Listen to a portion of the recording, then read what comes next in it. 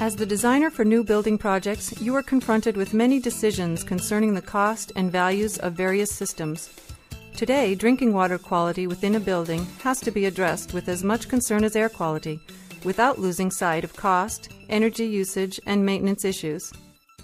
Let's listen in on a design development meeting between the architect, the building's owner, and the mechanical engineer who begins the discussion. We no longer have a choice. We have to take responsibility for the building's drinking water, or risk liability for any future costs and damages. I say this dedicated drinking water concept is the way to go. Wait a minute. I must have missed something. What's this designated drinking water? Dedicated drinking water. I was explaining it when you came in. It's a very simple concept. Basically, what you're doing is separating your drinking water from your service water. Water enters the building from your source, and there, right at the point of entry, you split it into two lines. A large line for your service water, heating system, bathrooms, and maintenance use, everything that isn't consumed. Then you have a smaller, totally separate, totally independent line for your drinking water, a dedicated line, just like the dedicated electrical line for your computer. I understand the concept behind a dedicated system, but why worry about drinking water quality in the first place? Well, the primary issue, especially since 9/11, is security, which means taking control of the quality and delivery of the water supplied in our new building. The same type of security we demand on HVAC systems. You know, you're right. Water quality has become an issue with many of our employees. People are afraid to drink the water from the city main, not just here, but all over. They want a food-grade product. They're paying $1 a gallon for bottled water, $1.25 if you add bubbles. A dedicated drinking water system can provide clean, safe, fresh-tasting water to every drinking outlet in the building for pennies a day. Take a look out there. I don't know what the air quality index is today. All I know is you can see what you're breathing. You wouldn't dream of circulating that stuff through your building without purifying it first. We discussed the whole green building concept at a meeting a couple weeks ago. I remember. You want to apply the same concept to drinking water? Right. Think about it. Water comes into our building from city mains or wells. Who knows what's in it, or more important, what will be in it tomorrow.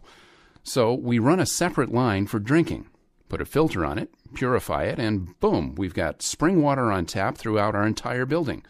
If we add a remote chiller to the dedicated line, we've got cool spring water on tap. Then we can get rid of all those EWCs with their noisy compressors and dirty grills and ugly metal boxes every 50 feet. Boy, would I like that. The corridors would look 10 times better without all those appliances spoiling the decor. It would be a perfect opportunity to use some decorative drinking fountains. You'd not only add some class to the corridor, you'd save a lot of space as well. Oh, we'd save on energy costs, too, without those compressors starting and stopping all over the building.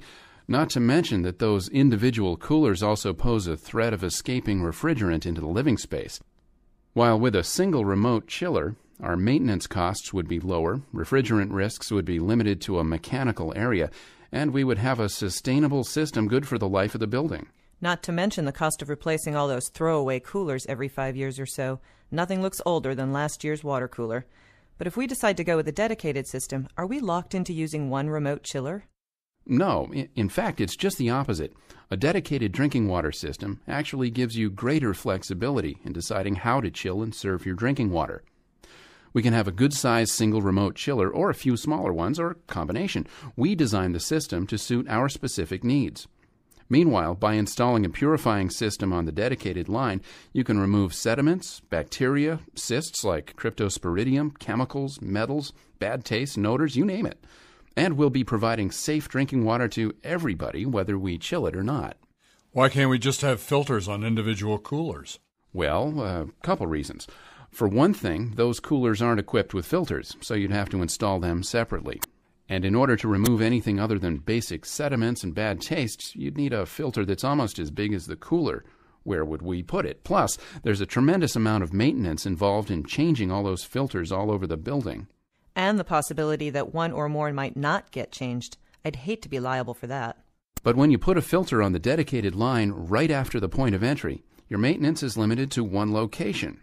And it's much easier to monitor the quality of water from a single location, too. Say, what about using bottled water coolers? It seems silly to go back to the days of water bearers hauling water containers from the well. To me, it's like saying, why have central air conditioning? We can just use window units. Anyway, remember that AT&T building we did a few years ago? They called me the other day to complain about having to use bottled water. It seems their employees refused to drink tap water from the electric water coolers we supplied. They had to install 26 bottle coolers, and they're drowning, pardon the pun, in bottled water. There are bottles everywhere, about 100 of them, in corridors, closets, elevators, all taking up valuable space, cluttering up their fancy interior, and staining their carpet. They say we should have seen this coming. So that's why you called this meeting, to tell us about dedicated drinking water. Can't say that I blame you. And that wasn't all they had to say. They're spending over $50,000 a year just to serve water to their employees. And they're not even sure it's really all that pure after all.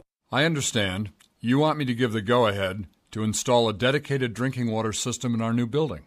Yes. We could even put a small plate at each fountain notifying the user that the water is treated for their protection. This would head off any thoughts of switching to bottled coolers. I'm beginning to understand some of the advantages of going with a dedicated drinking water system. But I have a feeling that there's always going to be some employees who bring those small bottles of water into the building. We have the option to install bottle fillers in the office areas or even the lunchroom. Then they could fill their bottles, thermoses, or carafes with the pure chilled water we provide. For years, we've had an appliance mentality about drinking water. Need some drinking water? Stick an appliance on your wall or in a cubby hole. I'm just as guilty as the next one. It's time we stop thinking about it as an appliance and start thinking about it as a complete system, one that will deliver safe, monitored water to every outlet in the building. But buying the concept and buying the product are two different things. What's the bottom line? Well, the bottom line is this. Your employees are insisting on a food-grade drink of water. I'm afraid they will demand bottled coolers if we turn a deaf ear. A dedicated drinking water system that purifies as it chills is certainly cheaper than going with individual units. It costs less to filter it, to chill it, and to serve it. It's the most efficient, economical way to serve safe drinking water in this building. For further information, call Filtrine at 800-930-3367 and ask to speak with a dedicated drinking water expert. He will be glad to size a system for your project and give you a budget figure for estimating purposes.